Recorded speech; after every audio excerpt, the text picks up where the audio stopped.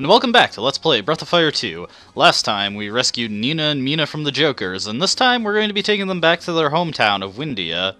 Last time I gained a couple levels. The reason for that is because I wasn't actually doing any grinding. There's a fishing spot right by Corsair here that would allow me to show off a new mechanic to fishing, but I tried for like 20 minutes and couldn't get it to appear, so we're just going to skip that for now. Additionally, inside the Joker's Cavern in Mount Rocco, there was that treasure chest that we couldn't get at the beginning. I went and grabbed that. That just has 1,000 coins in it, so a nice little bit of extra money. All my money's in the bank right now. I will be withdrawing it in the near future because we'll be able to buy some upgrades coming up soon. Now, to get to Windia, we just have to go further west from the Tag Woods. We'll be encountering some new enemies along the way. We'll be entering a new enemy biome.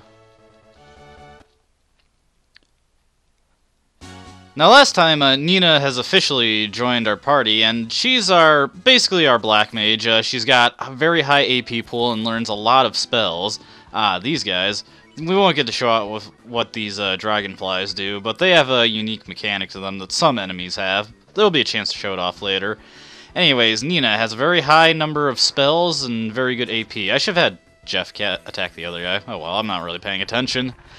And she can throw out tons of these spells. They all do pretty good damage. Thunder there, that hits multiple enemies. That's why I said I should have had Jeff attack the other one, but oh well.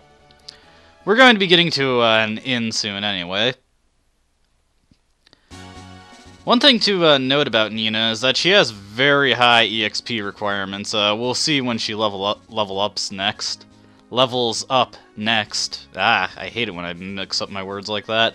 One thing to show off with Cat is that she learned a spell, Fireball. As you can see though, it costs 20 AP and she has a piddling 8, so she can't even cast this yet. Fireball is one of the most powerful spells in the game, and she learns it at level 11. It's going to be quite some time before she can use it. Ooh, another new enemy, Snipheads. These guys are just upgraded gong heads. I don't remember if there's anything particularly special about them. They activate my counterattacks, that's good enough. Okay, they can charge up their attacks. And once again, my attempt to just try to take out both enemies in one fell swoop gets a little messed up. It wouldn't have worked anyway. Yeah, Fireball is not the last of the spells that Cat is going to be learning. We're going to be getting a few more as she levels up some more. Any other new enemies? Ooh, let's see, what are these guys? The W-Bear. I'm pretty sure that's supposed to be Wild Boar. There's a few places where there's just some pretty overt typos. Alright, try Thunder again. Thunder's pretty cheap, and as you can see, it does about 30 or so damage every time it hits. Against all enemies, that's pretty good at this point. Especially since 30 damage is what Jeff and Cat are roughly hitting for. There we go. Should be able to take these guys up. Oops, no, don't want to attack Jeff himself. Although that is something to pay attention to. You can attack your own allies, and there's no practical reason to do that, but it's something I'm going to be using for certain reasons later on.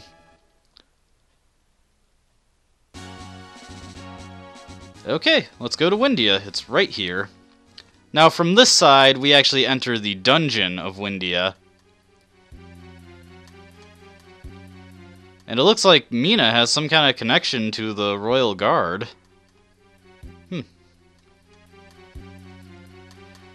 And like they said, this is a maze, but there's no monsters in it. It's just a royal dungeon, so no reason to have monsters here, I guess.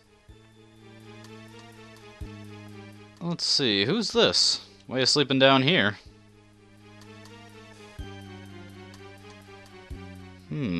Black wings?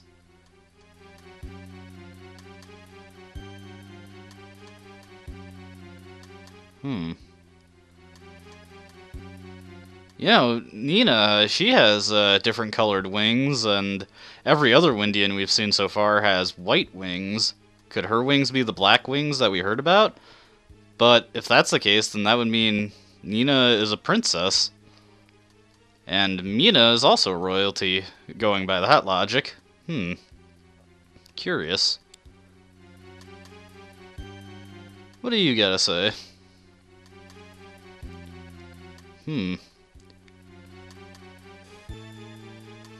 Well, I wonder if this is all just a coincidence. Best not to think too hard about these kinds of things.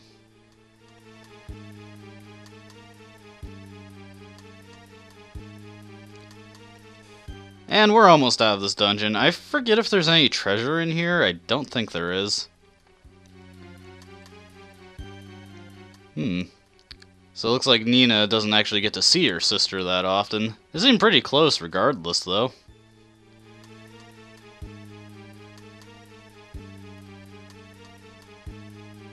Yeah, as you can imagine, since this dungeon doesn't really have any enemies in it, it's a little boring to get through, but it's also quick to get through.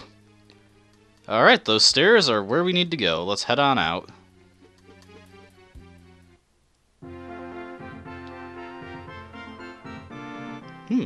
So we're in the castle, and it looks like Mina is indeed a princess, but the queen denies any existence of, sister.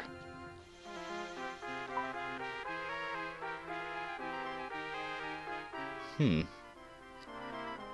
looks like Nina is denying it as well.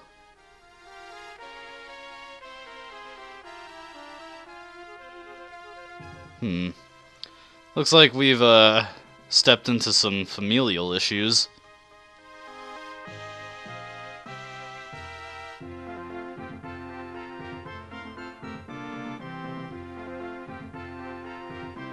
And they're just telling us how to get away from Windia. But exiting Windia from the front will actually take us out in front of it, as that stands to reason. And that lets us explore more of the continent, so we'll be sticking around here. You already said that. Yeah. Hey, what's that down there?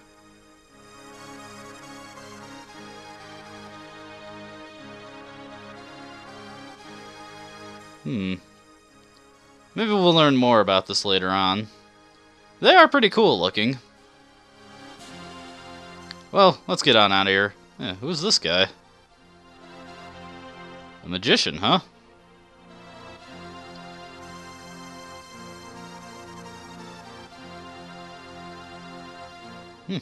Sounds interesting. I'd like to watch. I don't know if I want to volunteer. Okay.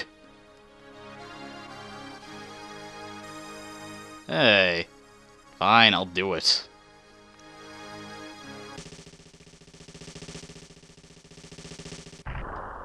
Well, it worked. I don't know how. But where the heck did Jeff go?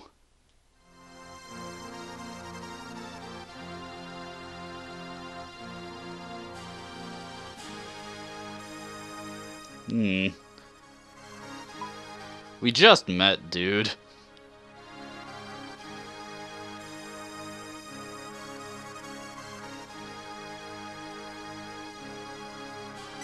Well, that went south pretty fast.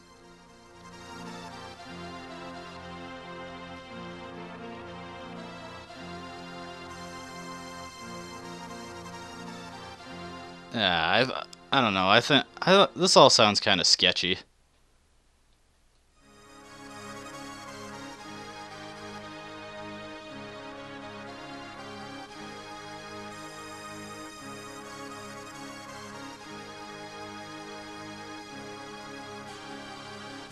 Yeah, this guy's sleazy. Alright, looks like his magic trick was a lot simpler than it appeared.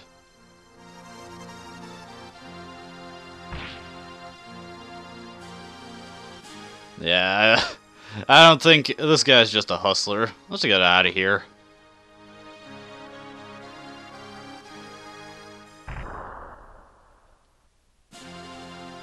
Well, at least Cat didn't kill the guy, I guess.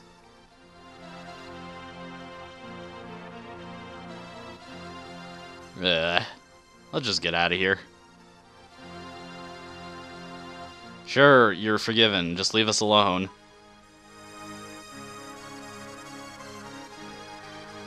Yeah, man. Don't tell me. Oh, don't tell me he's gonna tag along.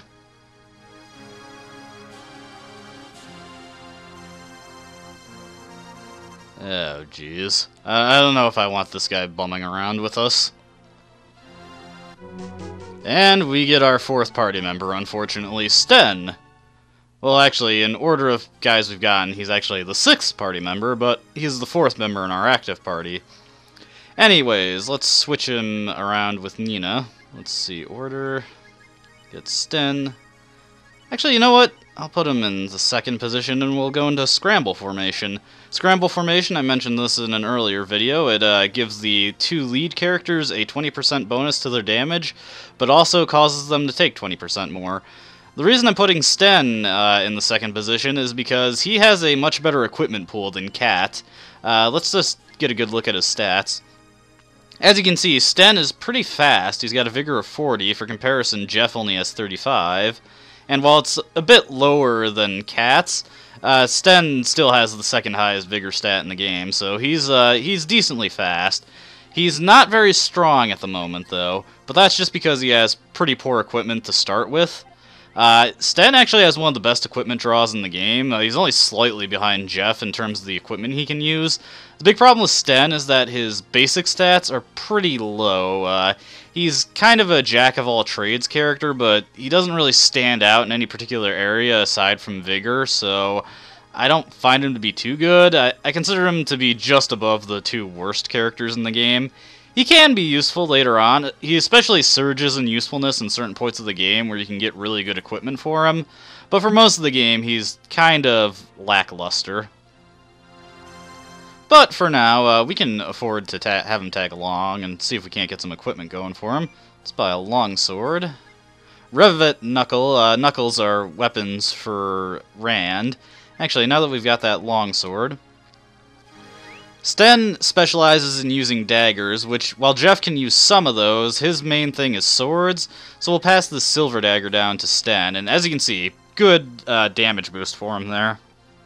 Also get him some new equipment, or armor, rather. The silver dagger, you actually want to hold on to that, basically for the entire game if you plan on using Sten more than just a couple times. The reason for that is that the Silver Dagger is his only way to deal holy damage. He's one of the few characters who can use holy damage just because he has one weapon that happens to have it as a quality. Alright, let's see. There's a helmet, there's a shield. Buy a bronze shield for Sten. I believe I already have one. Actually, hold on. I should be using the switch function more often. Let's see.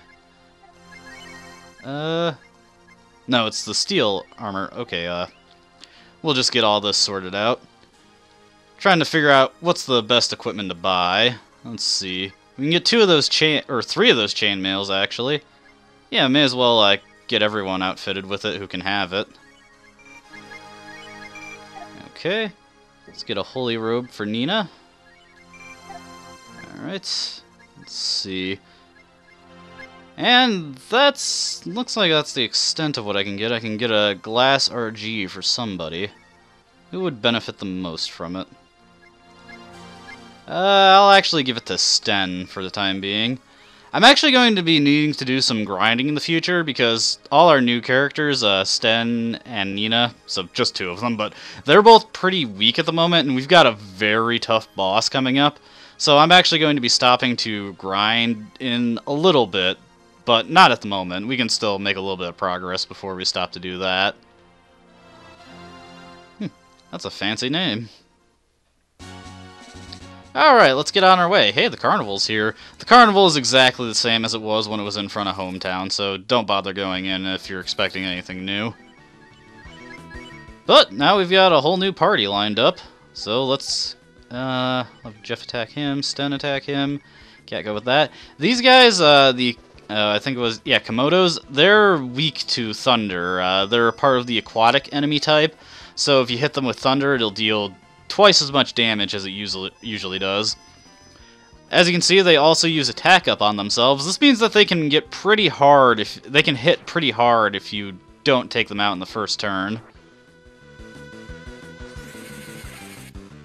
Probably the biggest disadvantage with Nina is that for a mage character, she's actually very, very slow. She's not the slowest character in the game, but she's basically just above the characters in the game who are the slowest. So it's a bit of a problem for her for most of the game. We will have options of getting her faster later on, though. Looks like these guys also have defense up. I've only ever seen them use attack up. I think they... Actually, I think I might have seen them use agility up before, but agility up in this game is bugged and it doesn't do anything. Not that it would be a terribly useful status effect anyways, because the way status buffs work, if a character already has a low speed stat, it won't really help them that much if you buff it with agility up, assuming it worked properly.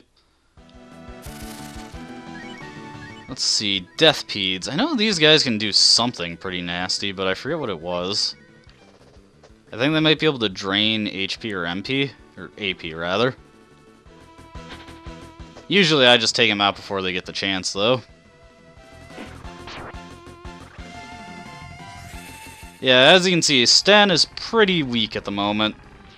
He will get stronger later on, but because of his rather balanced stat growth, he tends to underperform in areas where he doesn't have really good equipment available. The only real reason I've got him in position 2 is once he gets a level, he's going to have more HP to work with than Cat will. On average, he gets more HP than Cat does.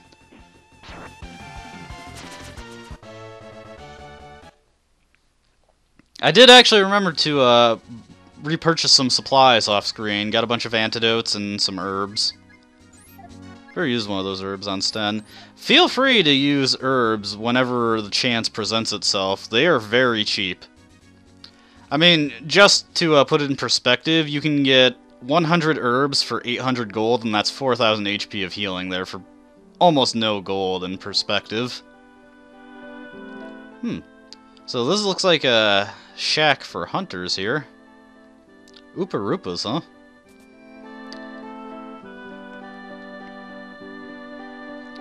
And these guys all look the same. No, I don't.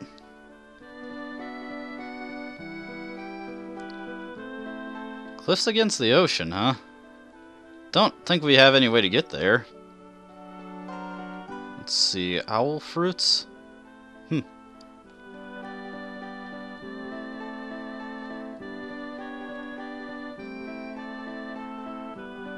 Oh, that's not creepy. What do you got in here? Ooh, sweet.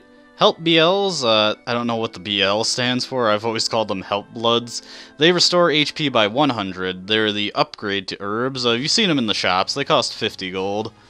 There will come a point in the game where we can buy those in bulk without breaking our bank too much, but at this point, we're just going to stick to herbs. Alright, more Death Peds. Should probably take these guys out one at a time. I forget if they're weak to any particular element. Not every enemy in this game actually has a classification. You know, it's probably this poison breath thing that I was remembering was the nasty thing they can do, because this is definitely annoying. But not every game not every enemy in the game has a classification that makes them weak to a certain element. There are some enemies who are just completely unclassified and aren't weak to anything.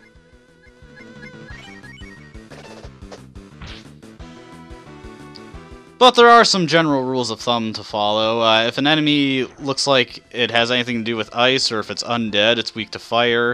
If an enemy's flying, it's weak to wind. Basically, any enemy that has a flying sprite is vulnerable to wind magic. I better take care of those. Actually, we're almost to the town. I can just go to the inn. And we are in the town of Capitan. Capitan. I don't know. I'll vary up how I want to pronounce that. The children are in the well. And it looks like the village people who are looking for them haven't returned either. Yeah, it looks like we better resolve the situation here. I mean, after all, if the townspeople can't operate the ferry for us, we can't get very far from here, as there is a river over the ways that we can't actually cross without a boat. But inside the well is actually a very, very difficult boss, and I'm going to want to gain some levels for my characters and possibly go back to Windia to buy some new equipment. So we'll head into the inn and rest up. You can take all the time you want in rescuing those people. They'll still be there regardless of how many days you take to get there. Don't you just love things like that? But, yeah, we'll call it a video here, so I hope you enjoyed watching, and when we come back, I'll have gained a few levels and we'll be heading into the well. I hope you enjoyed watching, and please, have a nice day.